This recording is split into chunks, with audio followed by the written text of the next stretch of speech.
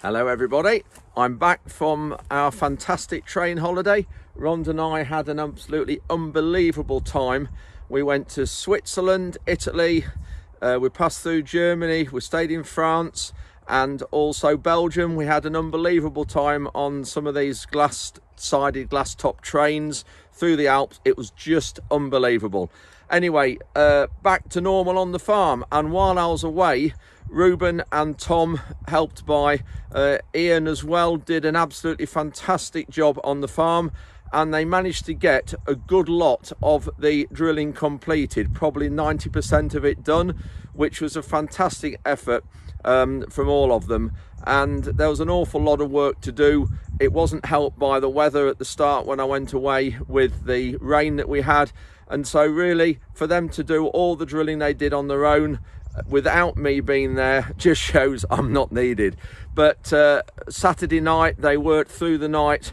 This was a week ago now. They worked through the night to get a lot of the spraying done and finish the drilling off before the rain started at 10 o'clock on 8 o'clock on the Sunday morning, sort of a week ago as now. Anyway, we have got 3 fields left to drill. We've got 2 stubble fields that we have got a Claydon direct drill coming. I've got one of my relations, my cousin or half cousins, coming with his Claydon direct drill to do a demo for us. I've wanted to see that for a while. And this field behind me here, it's 50 acres of sugar beet, and we have got this to harvest and work and drill. We've got the harvester coming here on Sunday/Monday to lift 20 acres or 25 acres of this field, which will be across the far side over there, and then that will go in the factory, and then we'll lift the rest of this probably in a couple of weeks' time. The problem we've got at the minute is the factory isn't quite running to capacity. There's 1 or 2 issues, and so if we lift all this field and get it all out the ground, it will lose sugar. And we're still only in sort of the 20th of October time, and sugar beet does put an awful lot of weight on in the field in October, so we don't want to sort of miss that. But on the other hand, we need to really be careful of leaving it in the ground too long, the weather then turning, and then we can't get this field cultivated and planted with wheat, which is what is coming in this field next. So it's always a balance when you're growing sugar beet on heavy-ish clay soils, that we need to lift it early enough to get the crop, the next crop in the ground, but not too early as to damage the yield too much. So there is a bit of a trade-off. But we're doing quite well with the sugar beet, which I'll touch on that shortly. Now, looking at the farm this last week while we've been away, because Ruben and Tom have been so busy cultivating odd bits of fields and drilling and rolling and spraying, and helped by Max as well. So our harvest chap that we've had, our harvest executive, as I've called him, has still been here on a part-time basis and helped us with some rolling while we were away. So because they were so busy, I'm afraid there is a shortage of actually videos on the farm this week of machinery running, but I have got some videos from last year and other times, so I'll do some voiceovers, so you'll get a drift and a bit of a look at how our machines operate. Just also, if I could just touch on 1 or 2 points as well regarding the industry. When we first went away, which is 2 weeks ago nearly, the pig job wasn't really very good at all, and it still isn't very good, and it's not helped by Boris Johnson really not getting a grasp of how the livestock industry works in this country, and doing the damage he is doing with not allowing some of the labour into this country, and also saying that we need to pay more for labour over here, and we're not going to get ourselves out of jail by allowing cheap labour, cheap foreign labour. Yes, we agree, but the problem we've got is food in this country is too cheap. We are the 3rd cheapest food producer in the world, behind America, which is the cheapest, and then Singapore, and we are 3rd. And it's no longer, I don't think, as a tag to be proud of, to be called the 3rd cheapest food in the world. At the moment, the average household only spends around 8% of their weekly budget on food. Now, the problem we've got is, yes, labour isn't paid enough. We do need to pay more for labour, but we need to be paying more for our food. The way we produce food in this country is not done cheaply. It's a highly skilled profession to produce food, and this requires income, and it requires remuneration from us, the farmer. And the other thing, when you start to look at it, if you order say a steak, and you have a fillet steak up here in Lincolnshire compared to down in London, it will be probably 50% more in London than here. Yet that steak comes from a cow. That cow is the same price wherever it is. So somebody down in London, down south, is making a lot more money than we are. And that clearly isn't right. And this is the problem we've got, is that food is way, way too cheap, and it needs to be more. It's as simple as that. We've also got the trade deal that's just been struck by the government, and he made there was this video went out on Twitter saying that it's quite a laugh really, that Boris was making a lot of references to rugby when he was talking to the New Zealand Prime Minister. And another thing, that's what's happened with the sheep jobs. So the whole livestock sector now is being dwindled away by our government. That really, I just think all they want to do now is they want to import food from the other side of the world, which of course increases air miles. So really, what on earth is going on with the government and our livestock sector? I think they're using our livestock industry as a scapegoat towards net zero and towards climate change, which is completely wrong, because as always we've said that livestock and farming is not the cause of climate change, it is the solution, because of all the area of grass and all the other areas of ground that livestock graze on is a big carbon sink.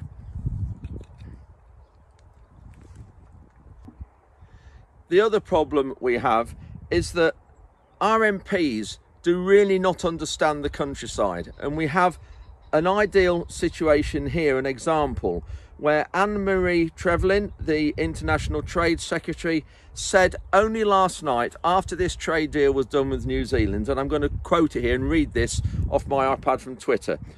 She said, "I'm not at all concerned that my Northumbrian lamb farmers will feel at risk. Different seasons in a practical sense, because it's the other side of the world. So when I'm eating my Northumbrian lamb at Easter, I wouldn't be eating New Zealand lamb. But I might now be able to have some lovely New Zealand lamb for my Sunday lunch in the autumn, which I otherwise wouldn't have had." Now, she obviously doesn't realise that lamb is in season all year round. And when we have our own ministers, our own MPs, she says that she is a rural MP, not understanding the situation with livestock and where the meat comes from and the time of year it's produced. We really are up against it, and this is the big problem we have. The sugar beet you can see being loaded here is from our first field on the heavy clay soils, and this was lifted about 3.5 weeks ago, and it's done really well, surprisingly. It's done 89 tonnes per hectare adjusted weight at a sugar content of 18.1%, and the soil tears are really low at only 2.5%. And this is why we're putting the sugar beet through this cleaner loader, and you can see as the bucket drops the sugar beet into the cleaner, the soil, any loose soil, drops through the chains and onto the ground and doesn't go in the lorry, because we get penalised if we take soil into the factory. So just going back to the yield, the reason why I say adjusted yield, it did 89 tonnes per hectare adjusted, is because we get paid on 16% sugar. So anything over 16% goes towards another tonne of sugar beet, which, so for us, it's good. High sugars are what we want, because it means you've actually not physically taken the sugar beet into the factories, you're not paying haulage on that high sugar. So we do need high sugar varieties, and I am quite surprised that the sugar is up there as high as that, because to get that you normally need a lot of sunshine and hot weather, which of course we didn't get this year. We had August, all that dull overcast weather. Anyway, we've got another field starting to lift this week, and we'll have some more going in the factory then. I've brought Tom and Ruben and Ian have a look at the drill filling trailer. We've decided that instead of using hoppers to fill in the drill, we need to use something like this, and there aren't many available, and this one is on a farm in Bedfordshire.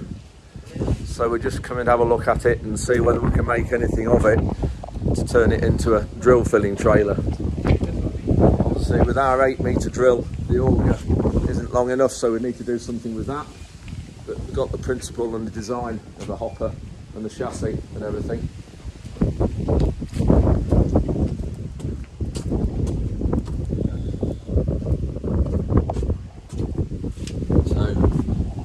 The thing is that we're using the Manitou so much for loading sugar beet lorries. We are also loading wheat lorries, and we're travelling a few miles up the road where the drill is, and last week it was a real pain because we're having to use the Manitou for 3 different jobs and fill the drill. So to have something like this that we could park up would be really useful. And the auger, what we would do as well with it is that we'd probably put an engine on it so that we could take the tractor off, leave this stud on its own at the end of the field, and then the engine would drive the hydraulic auger, and it'd be a self-contained unit so that you wouldn't need a tractor or forklift on it.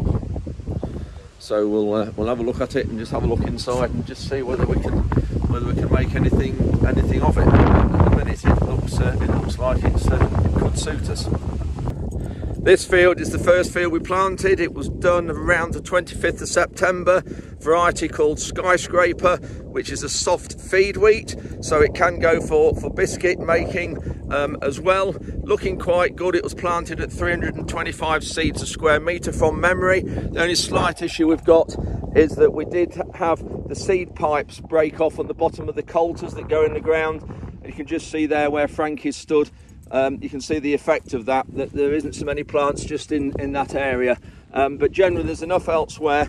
The spring beans will need taking out, and they'll get done in the next couple of weeks, but we have 1 or 2 slug problems here, only small at the minute, and looking across the field, it's a bit of a job to see where they are because it's not that bad, but there are some dotted around. There we go, you can see some there, how it shreds the leaf just like that, and so we will have to put some pellets on if that gets out of hand. You can see there's some quite significant leaf shredding. That's slug damage there, and some more there. So there is some in this field. It just needs keeping an eye on. A bit more there as well. So it just needs keeping an eye on, and if it gets out of hand, it will have to have an application of slug pellets. I've got 3 guys from Lincolnshire Rural Crime Team. Martin Green in uniform, who's currently getting mic'd up, and the other Martin with the camera, and Kev behind getting his drone set up.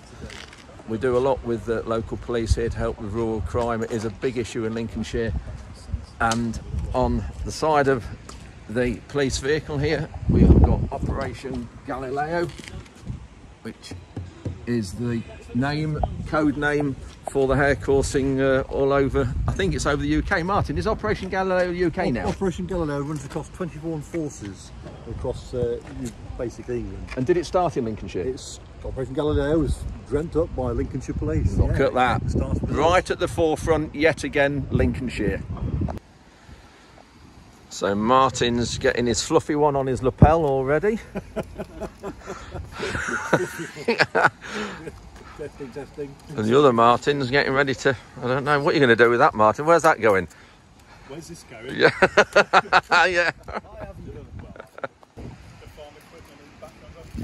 Crikey, look at this drone. Now that is a drone and a half. So just to show you the size, that is my foot. Can we do a bit of crop spraying with this? That'd be good, that. Put a tank on it. So just out of interest, Kev, what's the price of that, please? These are 30-some thousand pounds. They carry thermal imaging camera on them. Right, so, 30,000? Yeah. It flies for an hour. Yeah. So bear in mind that's the initial investment. But after that initial investment, then obviously it's just the cost of charging the batteries. Yeah. Which will last for an hour. So we carry 4 batteries, which are an hour each. How heavy is that? It's got a fair old weight, that is. It is, yeah. Yeah. It's quite a serious, obviously quite a serious commercial aircraft. So, Yeah. it does daylight and thermal imaging. And do you have to have special training and Absolutely. for that? And first of all, we're trained to a civil aviation standard. Yeah. So all our guys are trained to that standard initially. That gives them effectively, if you like, their permissions. Some people call it a license. Technically, it's not, but the permissions. And then after that, we go on to give them differences training, so an extra 3 days on this aircraft. Yeah. Just to give them a chance to get used to it, all its functions. It's a big aircraft, and it's quite complex. So we've got all different colour palettes on the thermal camera, obviously the daylight camera, and just give them a few days training to give them a chance to operate it and move around. Brilliant. Martin's having his photo taken. Looking very official. Good guy, Martin. I've known him probably 20-25 years. Just having a run round what these guys have got strapped to them all the time. Just out of interest, what does one of these weigh? Oh, crikey. Look 10 at kilos with, with the vest. yeah. And so what's this one here you were saying? That one's Pava. That's the incapacitant spray. Yeah. Wow. And it makes So you you get not 6 seconds worth of spray out of that. Yeah. And that will aim it at the face, and that will incapacitate you. Your eyes will stream, your nose will stream, your mouth. Oh, nice. Your face will burn, but it doesn't have long-lasting effect. Right. So it's a short-term incapacitant spray. Right. What else we got here then? Handcuffs and buttons. So there's the button. So that extends out. Wow. Yeah. Keep out of the way of that. Yeah. To be fair, we don't use those very often. And then obviously we've got our rigid cuffs as well, which are all set up ready. So they're on the ratchet, ready to go. So you can whip them on quickly. rigid Yeah. cuffs. Yeah. And then Body one video, of course. Ready so that's there to protect everybody. It protects us. It protects. and is that's actually recording now? Is it? So what happens in the background? It records on loop. So to trigger it, we press it twice, and then that'll give us the previous recording from the time we set beforehand as well. And is that relayed back to base? No, that's just for us. Right. We can view that, and that can be used later. Yeah. Afterwards. Right. Beyond that, obviously, we carry things like spare radios, torches, spare radio batteries, power radio torches, and leg restraints as well. Right. Yeah. So if we've got somebody who's really kicking off and they're using their legs as a weapon against us, then that's when the leg restraints will come out. We also then carry the spit guards as well, along with gloves, and we've got some first aid elements, so for resus. So These more gloves. Yeah. Spit hood.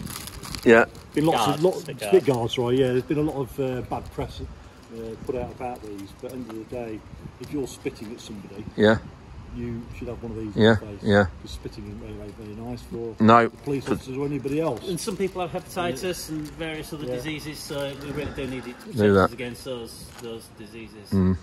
Very, very rarely ever used, are they? Very rare. You know, I certainly haven't used They're a them. last resort. Yeah.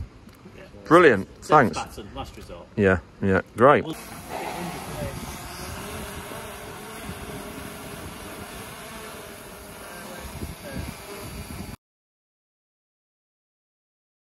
Yeah. So we're going to use that at night. Okay. Brilliant.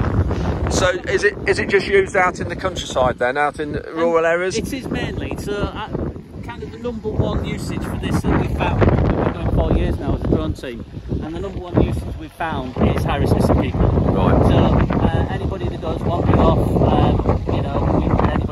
anyone suffering from mental health or maybe Alzheimer's, it's great. We can put the aircraft out. We still use the helicopter. The helicopter is a resource we can use, but this just allows us to get an aerial asset on scene very quickly. Yeah. Our helicopter comes from a distance away. It takes time to get to us, and it might not be that we can find that person before we need the helicopter there. Yeah. I'll bring it in for a land. Yeah, please.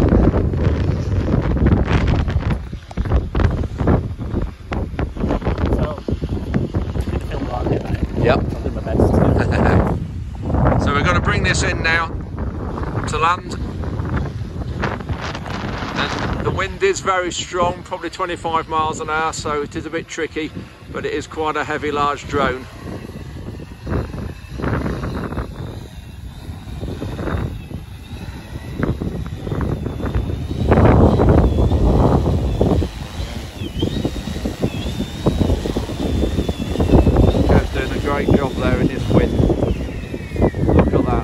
easy as anything.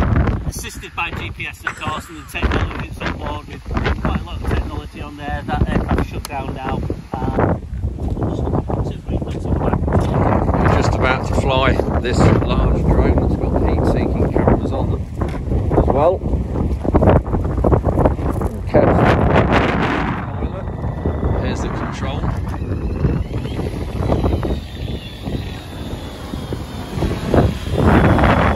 So as you can see, the wind's about 25 miles an hour today. That's holding nicely in that strong wind using that GPS. Incredible that, because it is a very strong wind. It is moving around a little bit, but it will. So we'll just do our after takeoff checks, just making sure all the controls are moving in the right direction. Just moving it forward to back, just to make sure that all the controls are working. And off we go, we can climb up and head off. So what range will this go from you? So we fly line of sight, so we're looking to fly line of sight, which will mean that that's generally going to be within 500 metres. There's a large aircraft on there, but it's development. Yeah. Usually within 500 metres, but as an emergency service we've got exemptions. So with this aircraft we can fly up to 2 kilometres. So certainly, you know, if it's a high risk missing person in a rural area, 2 kilometres, we could do that for a life at risk. So we'll just climb up and just head off over in that direction across the fields. Just keeping a lookout on the airspace, just to make sure it's clear. It's a really windy day today, but this aircraft will fly in winds of up to 47 miles an hour. Oh. And it's got the daylight and thermal imaging camera. So as you can see, if you can see on there, we've got the daylight camera on at the moment. And what we get is blue circles for anything that moves. So if there's somebody walking through the field, that would track them, that would show us they've turned on those blue circles. Yeah. We can then switch to our thermal imaging camera, so we can switch to thermal imaging there. So if we just bring the aircraft round, point that towards us, you will see ourselves on that thermal imaging camera. So bring the aircraft around, pointing it towards where we are, and then just bring the angle of the camera up. And I don't know if you can see that. And can you see the white? Yeah, spots the white, there. yeah, spots. So that's us on the thermal imaging camera. I'm also able to go picture in picture as well, so I can put the daylight on. So what I'm able to do is zoom on the daylight to see what that thermal image is that I'm looking at. Yes. So you can see the picture in picture there, and with that I can just zoom in. I can see that there's 2 people stood there, so that heat source. Wow. But you know, it's really good to use the heat source initially to pick that up. So if there's any deers, rabbits, we'd even pick up that level of detail with the camera. Yeah. This is the second field that we've planted, and it was done 11 days ago. It's a variety called Skyscraper. It's on our light heathland. The previous crop last year was oats, was spring oats, and so there's an awful lot of straw. And you can just see this crop is coming through. You can just see there the sprigs of wheat. So it's just nicely start. Yes, thank you. I know. Hello. You can just see the sprigs of wheat there just starting to come through, but we've also got some oats as well that have been shed from the combine, but they'll be easy to control in this wheat. So in another few days this will look quite good, this field, so I'll be pleased with this. But we were going to direct drill this field straight into the oats and oat straw, but again, with our free flow drill having so many tines in it, it was blocking up, so we had to put the express across it lightly, which is the light discs which you saw last week. But just to remind you, this was the machine, but we had to put that across it just to get the soil and the straw mixed up. And this is the problem with our free flow drill. But the other problem here is this soil is really light and fluffy. It's got very low clay content, unlike our other land, but it's got high sand content, but it is very loose and fluffy, and it does push up in the machinery quite easily. But it is something we're aware of. We need to look at it, but I'm just a bit loath to spend £150,000 on a new drill. We're just applying some glyphosate to this field that we haven't planted yet. You can see the volunteer wheat that's growing. All this needs to be killed before we put the next crop in the ground. So we're just applying 2.7 litres per hectare of glyphosate, which of course this is a really environmentally friendly product. It means we don't have to cultivate the soil to kill the weeds, which is very difficult to do anyway, especially this time of year when there's lots of moisture. And when you see that sprayer running, just remember that is not all chemicals or plant protection products.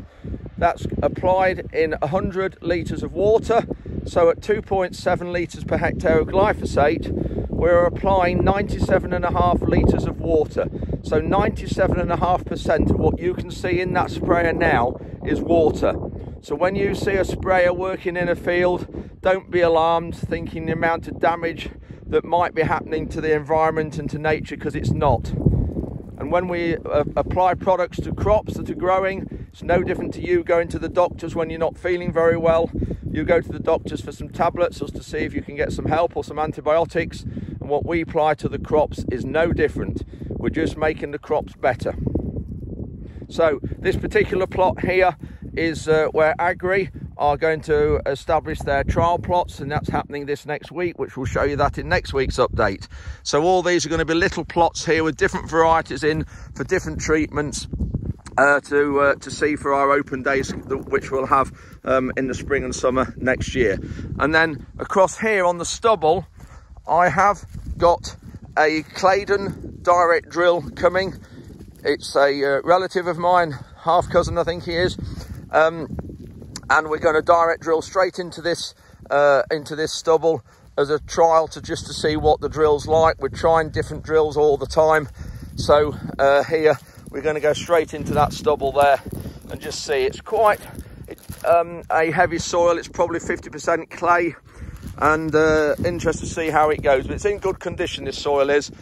We've done the outsides with a low disturbance subsoiler there because there was some compaction, so we've done that, and we'll see what this drill's like. So this clip isn't this year's drilling, it's last autumn's, but this is the free flow drill we use. We've had it about 6 years, it's 8 metres wide, we bought it second hand, but it is really, really good on these heavy clay soils. It puts the seed in exceptionally well, and the seeds are very constant depth. And we've had 3 free flows now. With this 8 metre, we've had a 6 metre and also a 4.5 metre a few years ago.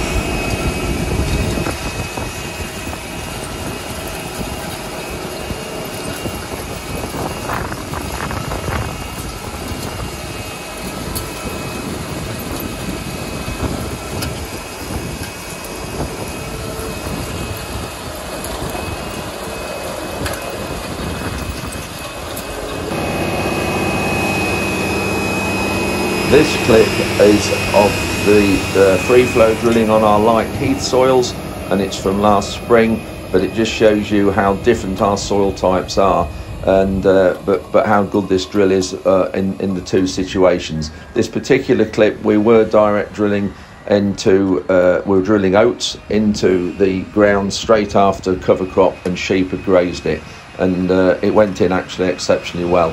But great drill, and it does put the seed in exceptionally well at a good depth.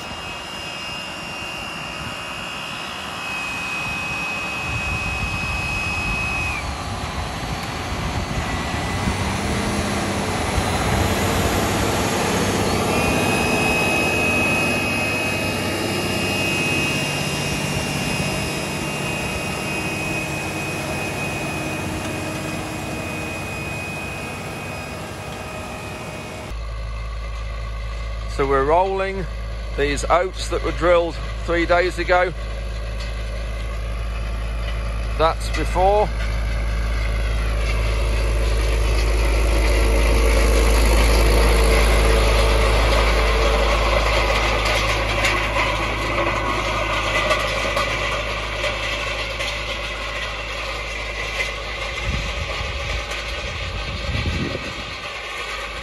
And that's after. There's no rain forecast, so thought we'd better just try and conserve the moisture here to help the crop germinate. 12 metre wide Dalbo rolls, and the tractor is a Case 225 CVX, so 225 horsepower. Tractor's about 10 years old. Got dual wheels all round to help with the reduced compaction and just keep the tractor on top better. Obviously with this transmission, it only puts the revs of the tractor at the load it requires, so we haven't got many revs on, which obviously helps with the fuel consumption, which with this outfit is 1.8 litres per hectare. It's Wednesday evening and Rhonda and I have been invited to Lincoln Cathedral. Fantastic building you can see behind, we'll have a look at that in a minute. There is a harvest supper in, when is it? Next week? Sunday, and this is a dinner we've been invited to with an auction of raffle at the end, and it's to raise money for the outreach centre point, which is to help the homeless people in Lincoln. So there should be a good evening here tonight, lots of people here, and hopefully raise lots of money for a really good cause. So this is Lincoln Cathedral here, an absolutely unbelievable building.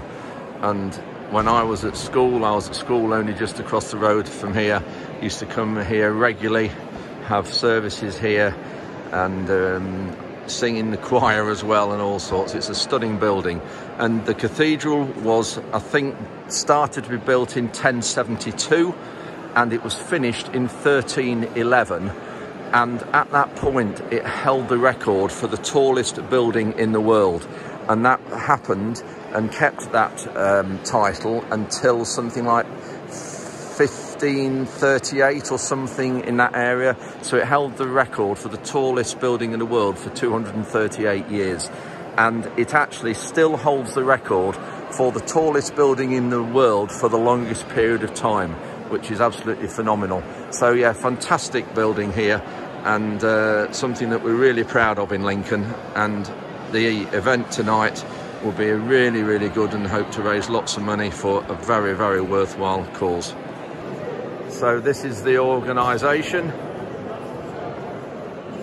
that we're raising money for tonight.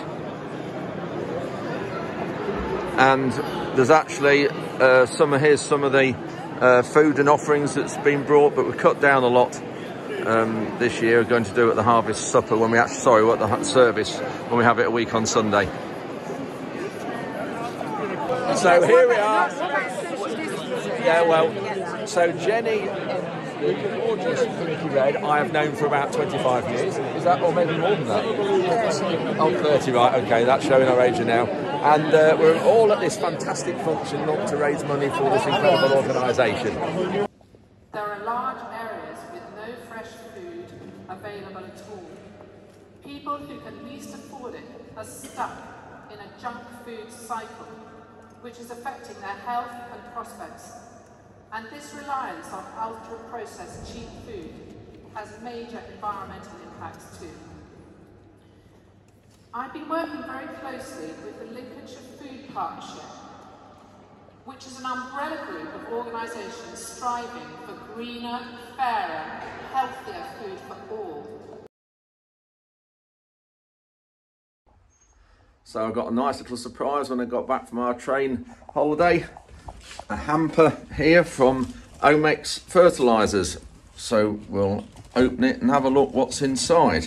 I did a bit of filming for them and a bit of help with promotion work on the benefits of liquid fertiliser over solid fertiliser. And what we've got here. Dear Andrew, many thanks for participating in our Growing with Omex video series and helping to educate growers on liquid fertilisers. All the best, Omex. Very kind of you, thank you. Oh, what have we got here? A lot of straw by the look of it, or the packing. Waistcoat. And some goodies in here.